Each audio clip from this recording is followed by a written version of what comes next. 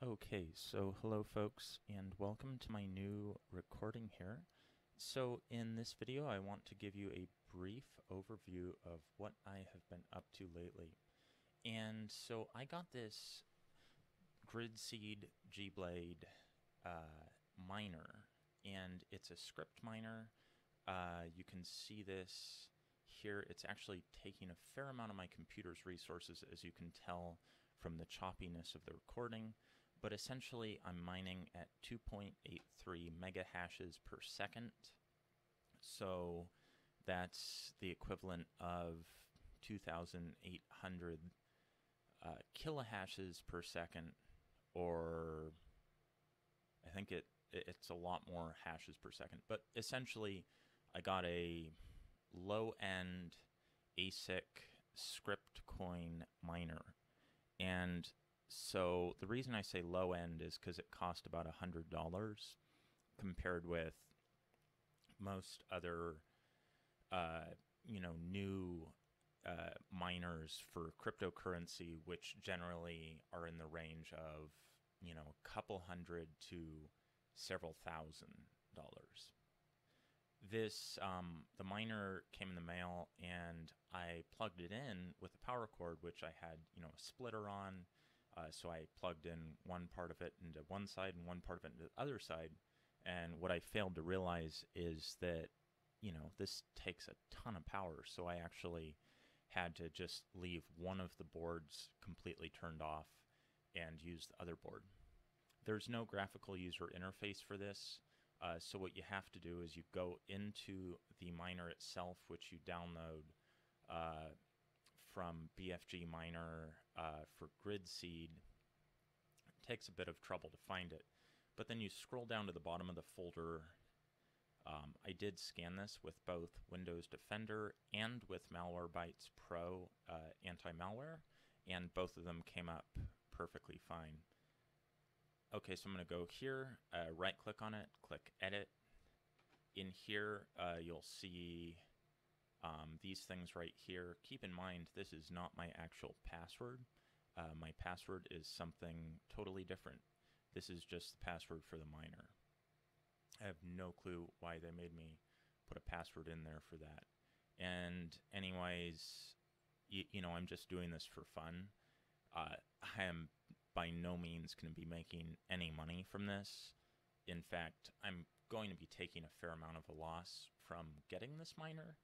It's mainly just that I enjoy exploring different kinds of technology, and this one is, one of those cutting edge kinds of technology, which it's fascinating watching my miner working through these different shares from this thing. You'll notice occasionally it will say share is rejected, or like a share is slightly stale or something like that. The Gridseed 0 is the board that I have turned on, and once I get another power cord, it will also say Gridseed 1. So I'll have board 0 and board 1. I don't really know what OCL and 0 and 1 are. I heard that it was basically something from the outdated version of BFG Miner. Unfortunately, since the Gridseed that I have, or the Gridseed G-Blade that I have is quite old, you need to use an older version of the BFG Miner for this. And as you can see, I've got BFG Miner version 3.10.0. I think they're on version like 5 or something like that by now. Anyways, scrolling down here, right now I'm mining for Bella Coin on ICA pool. So basically you need to use a pool to mine for cryptocurrency, because since, it's too hard at this point in time to do any solo mining. You basically need to be in a pool with other people. Unfortunately, as you can see, I'm in a pool with one other person. So there's a bunch of different script coins available. I just chose one that was a newer script coin, because that way it would give me a better chance of being able to actually get any of it.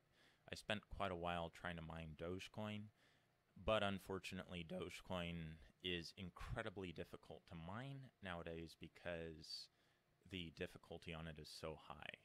And it's also not helping that Dogecoin has recently gotten much more popular, and the price of it's going up quite a bit, which makes more people mine it. And if I have, say, a 3 to 4 mega hash per second, just with one board, of course, hash rate, that means that someone who has a couple hundred mega hash per second, or something like a giga hash per second, or tera hash per second, or something like that, it just makes it so that I will never be able to get Dogecoin.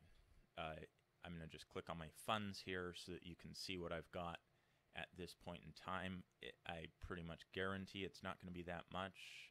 It'll be less than like 0.0001 Bitcoin. Yeah, it's a lot less than that. Anyways, I mean, again, as I said, I'm doing this for fun. I'm doing this because I really enjoy, just playing around with different cryptocurrencies, different cryptocurrency miners, learning about, this entire new ecosystem. So, as you can see, I spent probably, well, you can't see that I was trying to mine it, but I spent probably 8 or so hours mining for Dogecoin, and I did not get a single little bit of it, which, I thought I was going to be getting tons of it because, apparently Dogecoin was created for fun.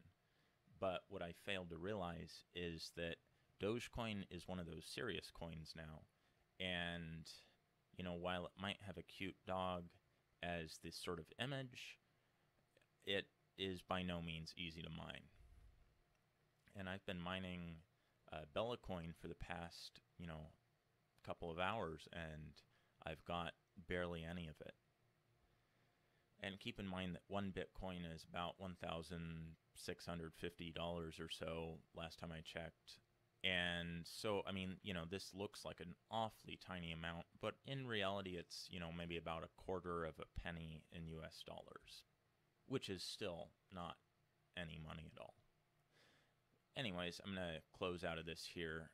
What I do want to eventually try to do is figure out which of these scrypt-based coins will give me the most, I guess, the most money for mining it. I think, if I recall correctly, it might be, it's one of the ones that has a green icon. I think it might be the Aurora coin, but I'm not certain. I hope it's not Litecoin, because Litecoin is insanely difficult to mine. However, there are a fair amount of people who are mining for Litecoin. But what I might end up doing is just mining a little bit on some of these newer coins. If I click on the script thing right here, it'll bring up a list of the different script-based coins. That's the other thing with ASIC boards, is you can only mine for a currency which is built on the algorithm script.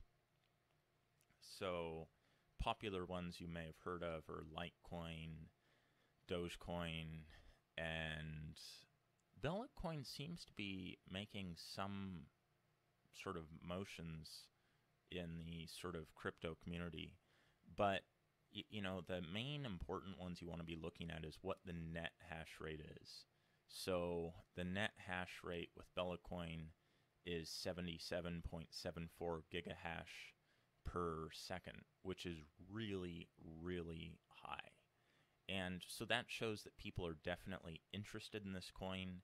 When I started mining it this morning, actually, it was at 100.10 for difficulty. So it's gone up quite a bit in difficulty. And I think there were only 2 nodes this morning when I was started on it. So it's definitely been getting more popular just throughout this one day. Let's see. I'm going to learn how to use this website eventually here. This is just a pool site that I found. But anyways, so going down here, World Coin now, Verge Coin now, Solar Flare Coin. I tried that for a little bit, but then I did a little bit of research into it, and I was like, I'm not sure about that one. You know, basically, as with any of the altcoins, it's pretty much just something you'll end up doing for fun. You're not going to make pretty much any profit from doing this. And as I said, you know, I have a low-end scrypt coin miner. It's an ASIC scrypt coin miner, but, you know, even at its maximum power of, you know, 5 to 6 megahash per second, it's still just way too low powered compared with the modern boards. For instance, I think Antminer is coming out with a new scrypt coin miner, which will have, I think, 550 megahash per second just for one unit.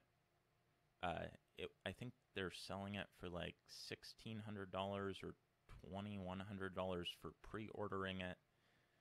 But yeah, no, that's totally going to just change the entire landscape of the scrypt mining community.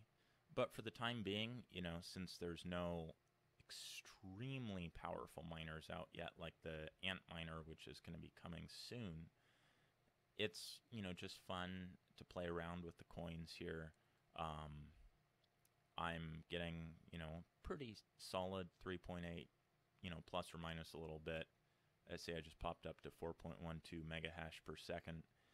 And, you know, for the time being, this is what I've been up to. I just wanted to make another video, say what I've been up to, and I will see you guys all back in my next video.